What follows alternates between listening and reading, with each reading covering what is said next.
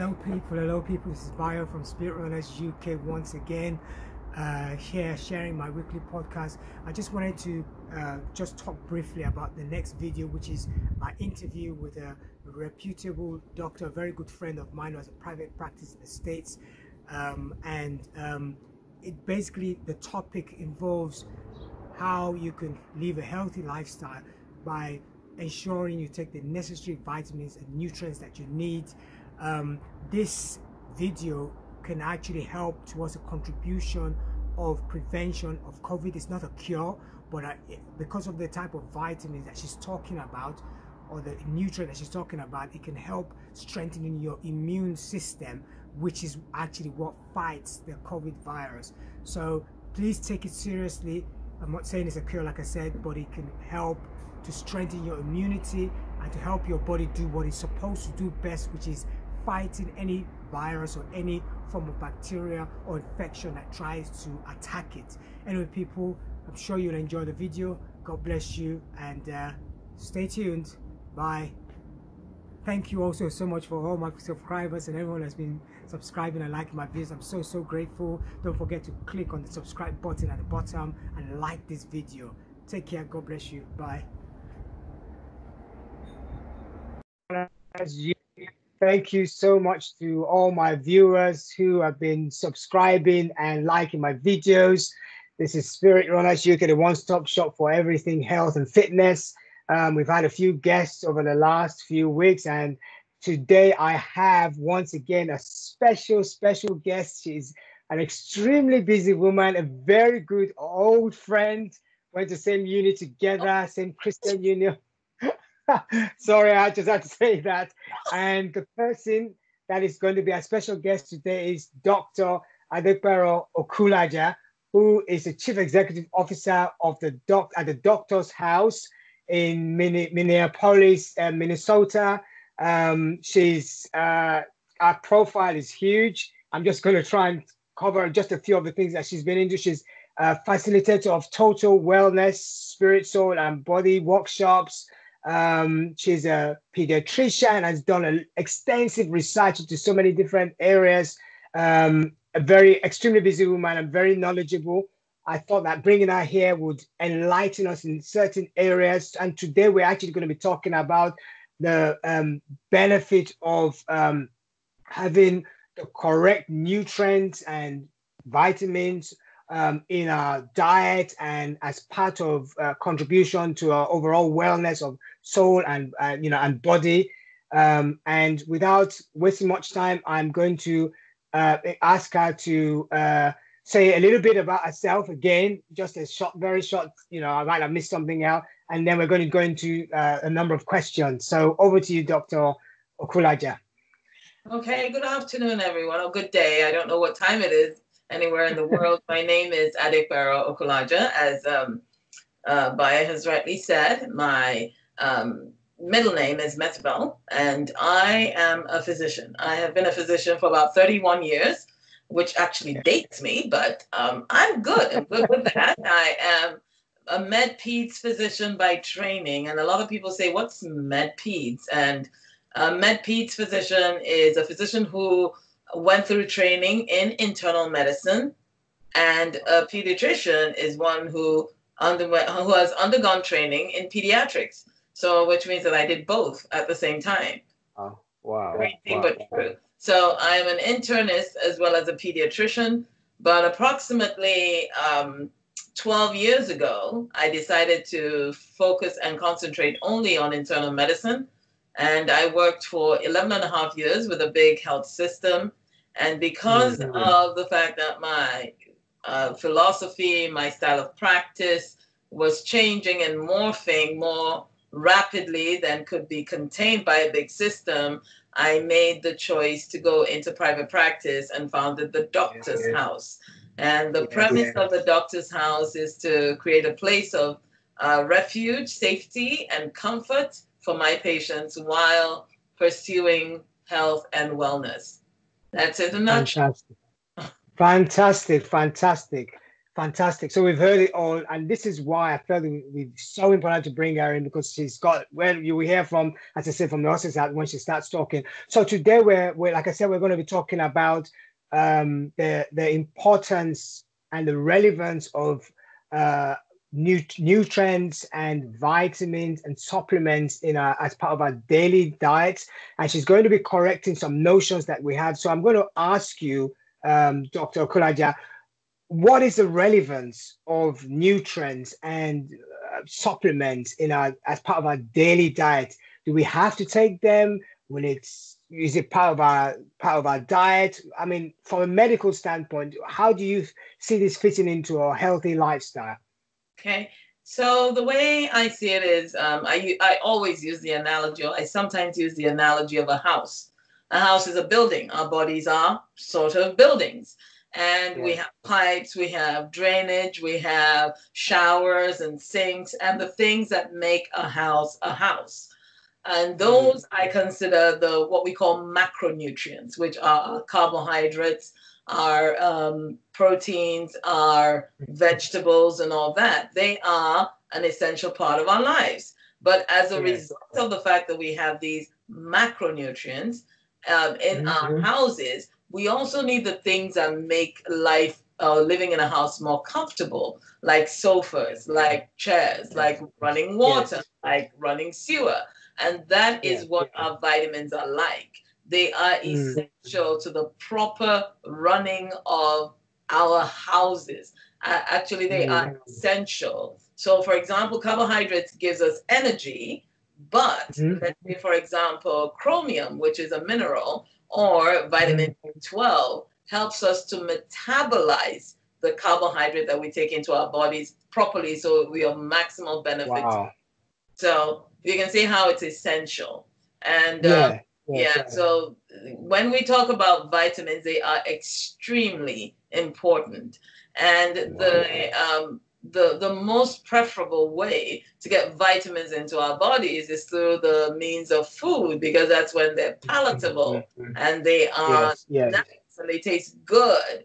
And so what would I say about the need to keep a balanced diet and to get all these macro and micronutrients into our bodies? I would say it's absolutely essential. That is the primary way. And not to run ahead of ourselves, but people say, so how do I know that I'm getting the right kind of, diet and the right nutrients in my food? The general rule of thumb is the more colorful your plate, the better. The more colorful your plate, the better. The more primary colors you can get on your plate, the better. The more greens, blues, and oranges, and indigos, and yellows, and reds that you can get on your plate, the better. And as another rule of thumb, they should all lie on a bed of green. Wow. Wow. This is quite very enlightening. It's very beautiful. It gives you a visual. So if you're looking at your plate and you see your carbohydrates on one side and your protein on the other, you should also have a bed of greens on which all these lovely colors, like peppers, like onions, like asparagus, like mushrooms, like all these things now come on that bed. And although we can't get all the colors in some meals, the more the merrier. And that's the yes. Fantastic. So obviously with that, you can't really say you're healthy if you're doing all this fitness, and yet in terms of your nutrition, you're lacking the essential vitamins and nutrients that should be in your meal. And if you can't, if for any reason, because of a lifestyle that we live, or you find that you're not able to get all the balance, are there any other alternatives? I know they might not be preference, but what else can a person do? Because obviously we all try as much as possible to make sure we have everything in our meals, but just by chance we're missing out something. What can we possibly do to avoid that? Yeah. Well, the picture I just painted is a utopian picture of what it means to eat a healthy diet. In a perfect world, that is what it would be like. But like you just mentioned, we have schedules, we have food allergies, we have food intolerances that sometimes prevent us from eating the foods that we want to eat. Their personal likes and dislikes. I've known some people who say that they don't have any allergies to a particular food, but eating them just does not make them feel good. And so we don't want to force people to eat the vegetables, you know, which wants you to eat your vegetables. But if you can't, supplements are a good way to go. And I want to point out that, unfortunately, a lot of the foods that we have in the market right now or in our food supply chain, even though they look good, they may not have the ideal amount of supplements that we need. For example, looking at the picture of a pepper from like 1920 to a pepper today, there's a huge difference. And that's we talk about GMOs, and I'm not going to get into that right now, but that's why I recommend to my patients, and we try as much as we can, to either grow your own vegetables or try to get organic. And if you can't do that, then supplements are a way to go. Because, for example, I like meat. I'm from a meat-eating family, but I checked one of my vitamin levels that's supposed to be up with eating meat, and it wasn't.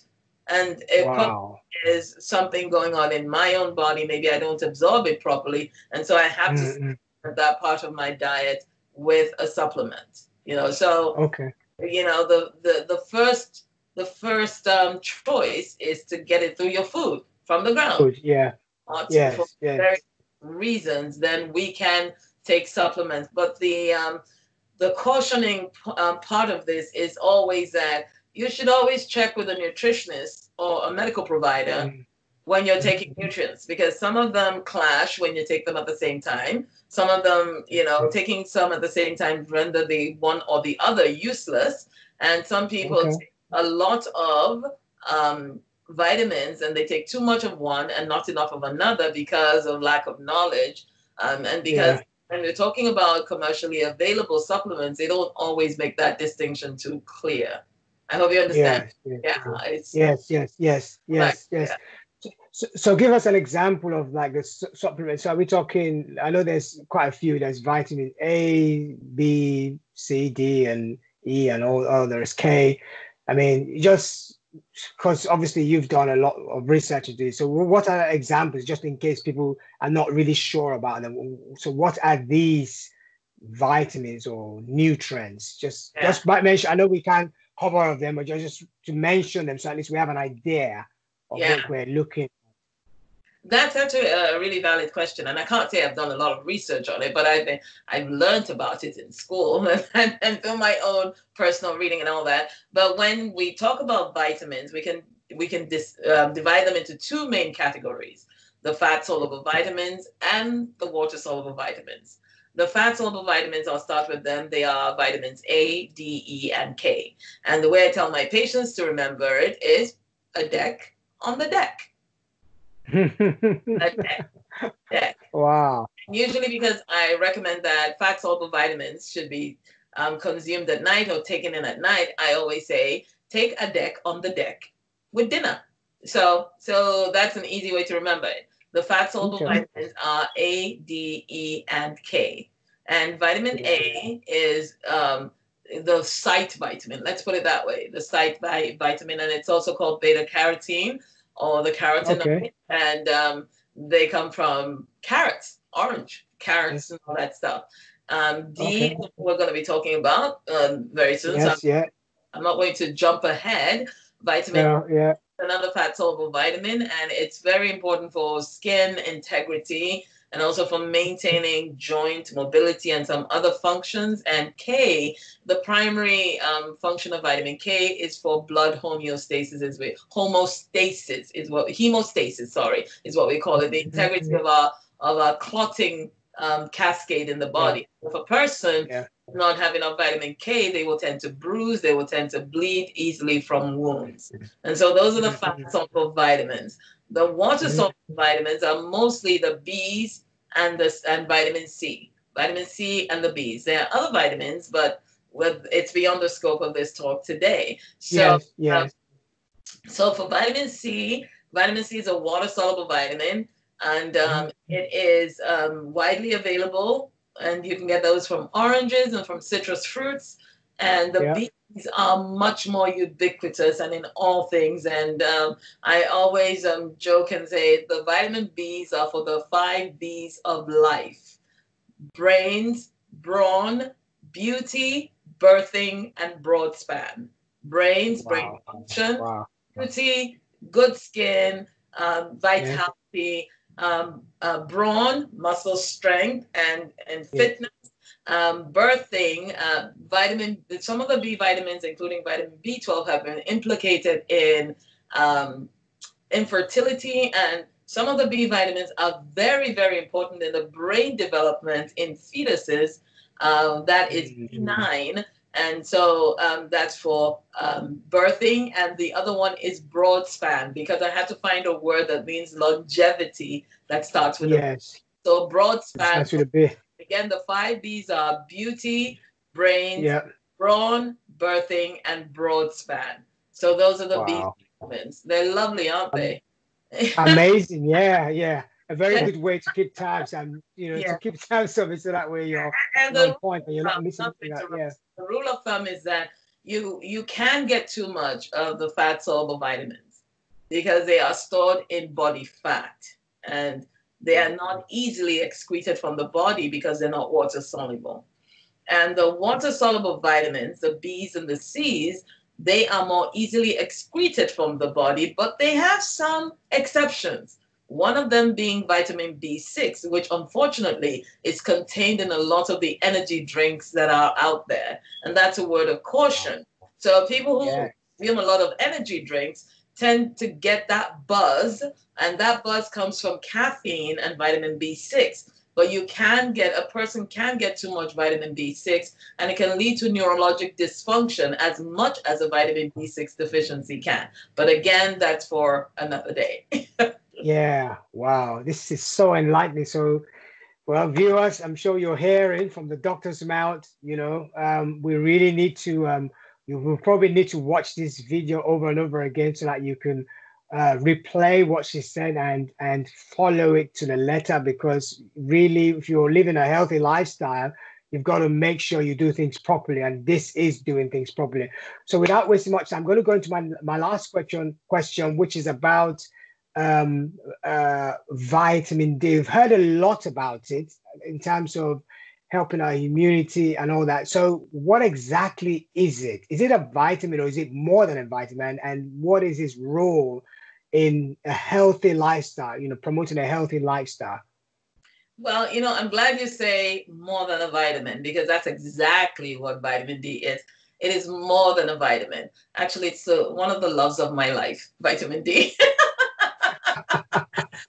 So, vitamin D is actually not a vitamin. It is not a vitamin. I don't know, and I will have to find that out, which is quite curious because I'm very, very into everything vitamin D. I don't know how it came to be classified as a vitamin. I don't know. But it is not a vitamin, because the definition of a vitamin, like we just said earlier, is a substance that is essential for the proper functioning of the body, but that cannot be produced by our bodies. They have to be Mhm. taken in form of food or Yeah. supplement. But Yes. Yes. vitamin D breaks that first rule, because where vitamin Mm. D is produced is in fact majorly in our bodies. Now we Yes. Yes. take vitamin D supplements, we Mm. can get vitamin D from some foods, but the Mm. primary source that it was supposed to come from is our bodies, Mm. and in Yes. particular our skin. So does that Mm. answer the question? I hope so. Yes. So in terms of so there, I know there's so many different types of it out there. There's D2, there's D3. I think we did mention D6 earlier on. So how can we benefit from it? What do we do? I mean, I know that there's something about it. You're getting it from the sun. Some people say, well, the sun, you have to be out at a particular time to grab it from the sun.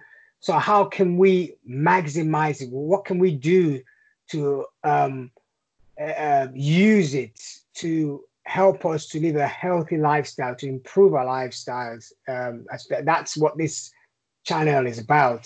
So if you just tell us a bit more about it, yeah. Okay. So I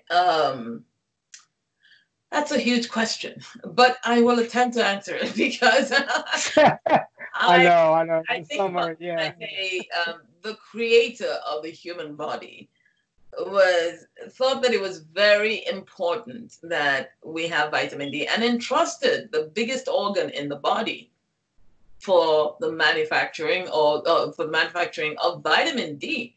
And the biggest organ, the largest organ in the human body is the human skin. And that is how vitamin D is formed. It is formed by the effect of UVB rays on cholesterol in the skin, in the deeper layers of the skin. And from that cholesterol that we eat in from all those good fatty foods, like, because there are some good fatty foods like salmon and mackerel and, all the good ones.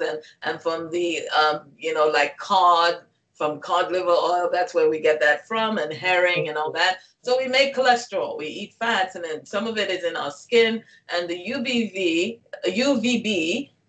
acts on that and forms 25, it forms a form of vitamin D, and then that form of vitamin D, the precursor, gets taken to the liver, and in the liver, it becomes 25 hydroxy vitamin D, and then from the liver, it gets transported to the kidneys, and where it gets hydroxylated again to become 125 dihydroxy vitamin D. So what happens after that occurs?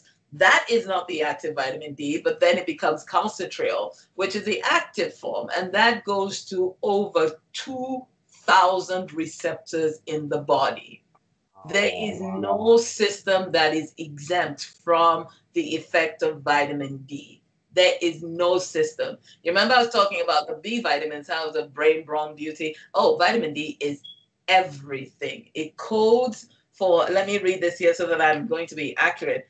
It has the ability to interact and affect more than 2,000 genes in the body. And now that we're talking about genes, and it's just so fascinating. In the past, we used to think that the genes that we were born with are the genes that we're stuck with. Now it is not so. Now we're talking about epigenetics. So what they're saying is that vitamin D actually has the ability to flip some of those epigenetic switches to express things that are favorable for health and for wellness. And when it is not available, then those switches cannot be flipped, and we have disease, unwellness, muscle weakness, and all the other things that it presents with. And it says that here vitamin D enhances muscle strength, and it helps us to build bone. So for people who are athletes, such as you and super athletes, the difference between being vitamin D sufficient and vitamin D insufficient is running a marathon and getting home and say, oh, that was hard, even though you're to running a marathon, coming home and saying, oh, somebody was calling me on my phone, as you mentioned. It's endless, but but that's the difference between going for a run, coming home and saying, I feel good, let's go for more. And it's like, okay, what are you Superman? Just like your T-shirt says. But, yeah. So what I say to people is that kryptonite brings Superman down, but vitamin D raises him up. So and then continuing, not only that, vitamin D has anti-inflammatory properties.